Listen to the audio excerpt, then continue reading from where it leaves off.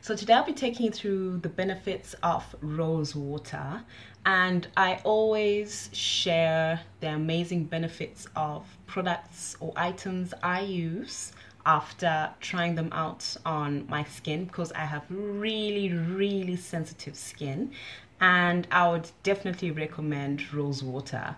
Yeah, so I use rose water mostly to tone up my skin, because of course you follow the regime of cleansing your skin, toning it, and moisturizing it twice a day. Okay, and because my skin is super sensitive, someone had recommended that I use rose water because of course it's affordable, duh, and it has so many other benefits besides that.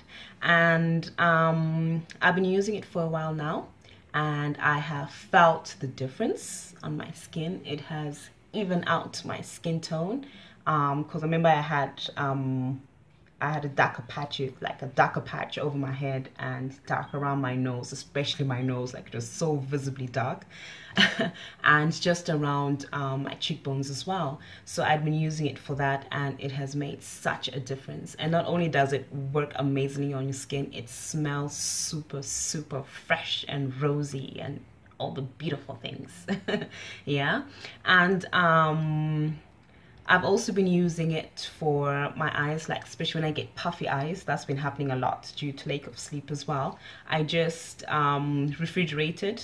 Okay, I've split it into two portions. So I just keep one as my toner, and then the other bit I keep it in the fridge. So when I do have puffy eyes, I take my cotton wool, yeah, cotton pads, and just wet them and place them on my eyes, let them rest for like 15 to 20 minutes, and then just remove them, and lo and behold, puffiness is gone. So it definitely works wonders for that. So other benefits of this include the simple fact that rose water is high in pH. Like the pH level is so high, and because of that, it just naturally balances the pH of your skin as well, and fights bacteria causing acne. So it definitely curbs acne, and it naturally soothes your skin, tones out your skin, refreshes your skin as well. And not only that, it also fights other skin related issues like eczema, psoriasis, dermatitis as well. And also it's great as a spritz spray that you can carry in your handbag. And whenever you feel like your skin is getting all like dryish because of the sun and cloggy, you just spritz it on your face, and you'll just get this refreshing feeling, because it naturally also hydrates your skin.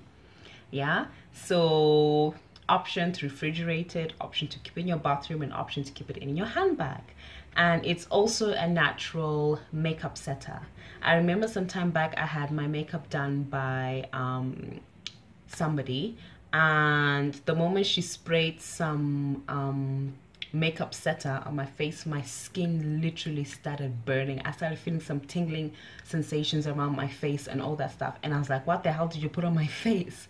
So my skin was like rather sensitive and inflamed after that, and I started using rose water. So it's like I'll spray it like literally 4 times a day, because it naturally fights inflammation as well. So I'll just spritz it on my face, spritz it, and then within like 2 to 3 days, my skin was like back to normal, like nothing had happened. Yeah, and because of skin irritations and skin reactions, I personally always get like rash around the areas, especially when I try out a new product. Immediately I just get this rash, and it just spreads around my face. So to also fight the side effects of such products, and you're not so sure what it is you're using, I'll definitely suggest setting with rose water first, and then putting whatever product it is that you have to put on, especially when it comes to makeup and all that stuff. So I always prefer to work with makeup artists who understand that skin is sensitive.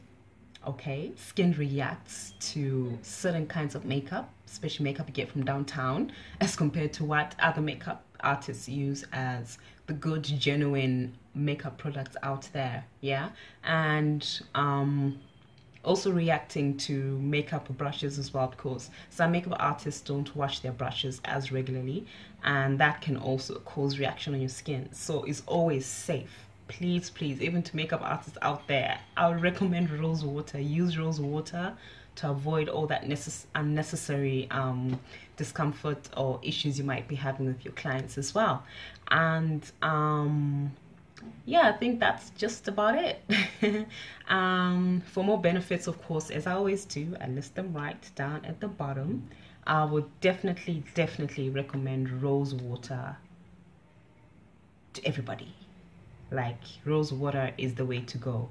Yeah, it's perfect for your skin. You don't get a reaction. If you're worried about getting a bad reaction, just mix it up with water and use it. Like, it never killed anybody. Yeah, same thing as removing matte lipstick. I always use whatever moisturizer I use to remove, because matte lipstick is beautiful, it stays the whole day, but Lord, it's the hardest thing to remove off your face. It just smudges up around your cheeks and all that stuff, and then I start to swell up. But anyways, I have to use matte lipstick anyways. And after removing the matte lipstick, I always just take my cotton wool, put a bit of it there, and just like let it set, like help it to set in, and then the swelling goes almost immediately. So this is definitely great for reducing swelling on your face or any part of the body as well, but mostly for your face, of course. Yeah, and yeah, I think that's just about it on the benefits of rose water. And stay tuned, subscribe, stay up to date, and until my next video, I'll be seeing you. Bye.